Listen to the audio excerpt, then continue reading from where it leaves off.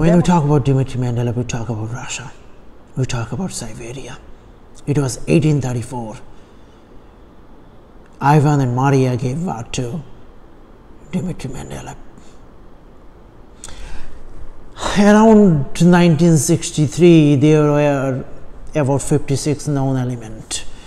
Now, Dmitry Mendeleev was so obsessed with the different type of atoms that one day he woke up in the middle of the night and he claimed that he saw so many atoms not yet discovered, and he put them down in groups and periods. He called it periodic table. 1906 he was nominated to win the Nobel Prize in chemistry, but there was a man named Peter Clason opposed the idea to giving a Nobel Prize to a Russian.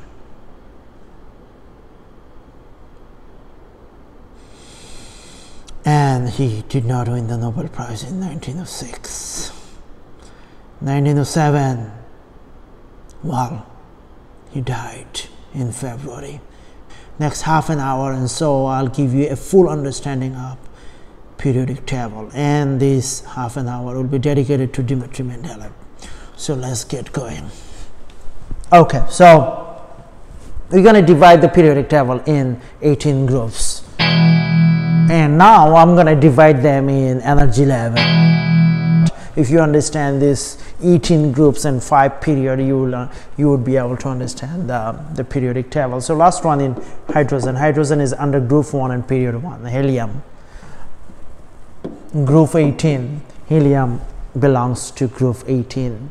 Okay, and lithium, beryllium, boron, carbon,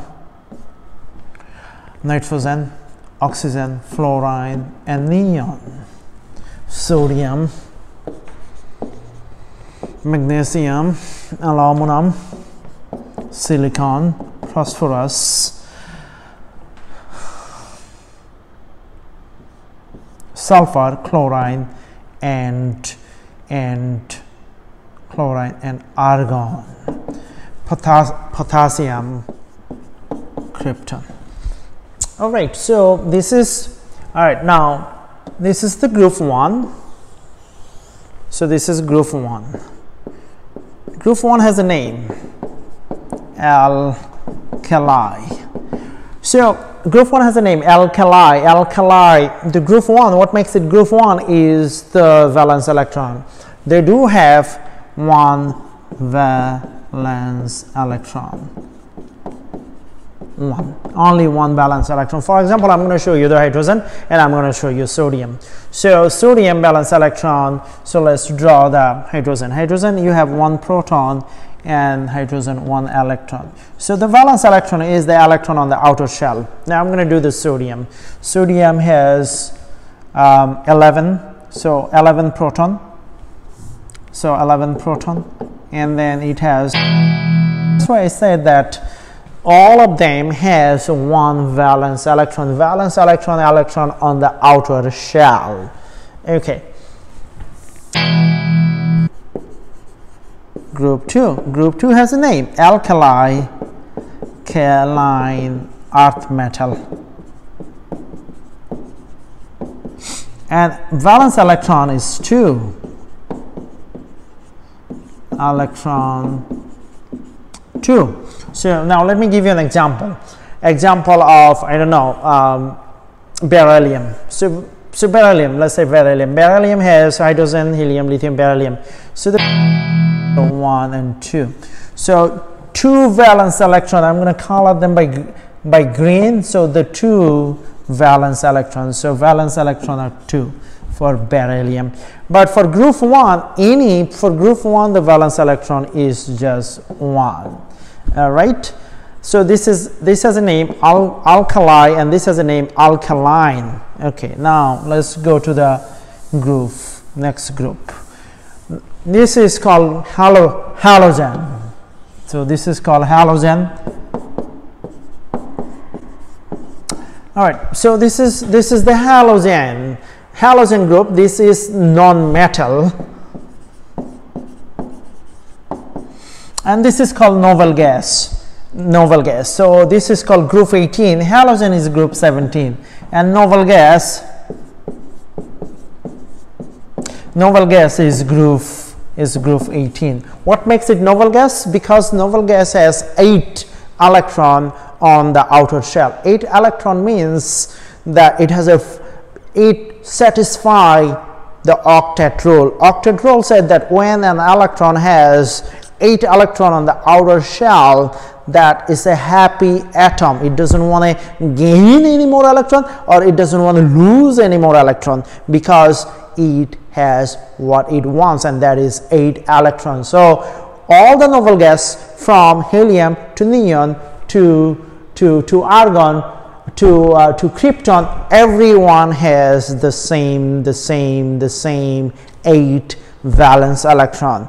That's why they are happy. That's why they are novel gas. We're going to talk more about novel gas in a second. Now I'm going to create a staircase. So this is the staircase I'm going to create.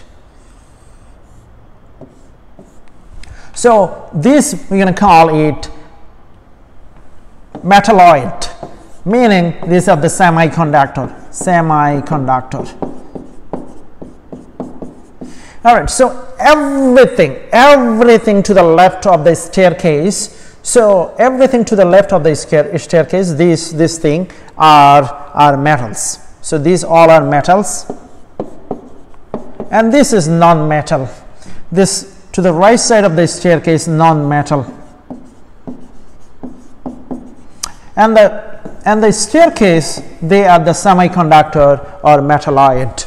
So these are the metals, these are the non-metals, and they are the metalloids or semiconductor. All right. So the most famous metals or most famous conductor in physics is copper and zinc, where an electron can move freely. Electron cannot move freely. An electron can move, but not very freely. Okay. Now we're going to have, next thing we're going to try to understand the atomic number, the atomic mass, and atomic weight. So atomic number, let's take a boron for example. So boron, so the boron is the 510 boron. Boron has 2 isotopes, so we're going to talk about isotope as well. 5 and 11. So first we're going to talk about atomic number. So I told you in the beginning, atomic number is very important. If you remove one photon, so atomic numbers are photon. So let's if you remove one photon from boron, it's not going to be boron, it's going to become beryllium. Is going to become beryllium. If you add one more proton to boron, then it's going to become carbon. So if you remove or add atomic number or proton, then it loses the identity. So atomic number is more important than any other property. Atomic number is the number of protons. So atomic number is 5. So both type of we have a boron 10, we have a boron 11, but their atomic number are the same. What makes boron is the atomic number. Okay, so this is boron, both boron. What makes both boron? The atomic number. In this case, the proton is equal to neutron. In this case, proton is not equal to neutron. So this is the boron isotope. Now we're going to talk about the atomic mass. Atomic mass is number of proton plus neutron. This is called atomic mass. So what is the atomic mass for this one? All right, so proton is 5, so neutron is 5, so atomic mass is 10. In this case, proton is 5, neutron is 6, so atomic mass is 11. Now what is the atomic weight? So atomic weight, now let's find the atomic weight.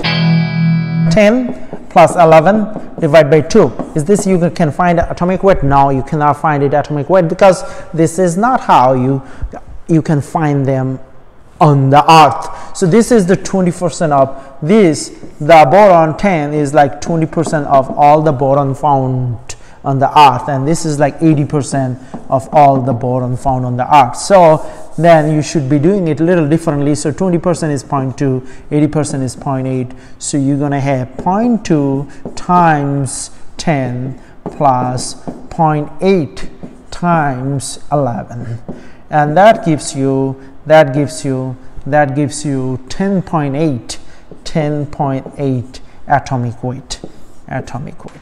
So this is what atomic weight. So we learned the atomic number, we learned the atomic mass, we learned the atomic weight. Now we're gonna try to understand the ionization.